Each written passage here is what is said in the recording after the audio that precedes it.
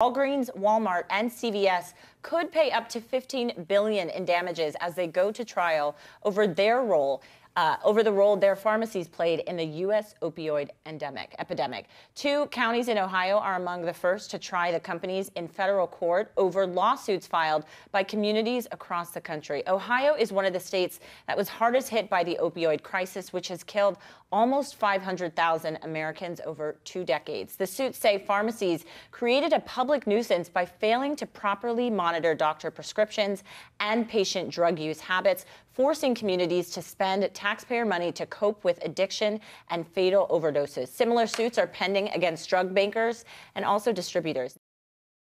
Hey, thanks for watching. For more stories like this, be sure to stream Bloomberg Quicktake 24/7 for free at any of the places down below. Get live coverage, interviews, documentaries, deep dives, and so much more on the stories that you care most about. And don't forget to hit the follow or subscribe button on Twitter, YouTube, Instagram, and Facebook.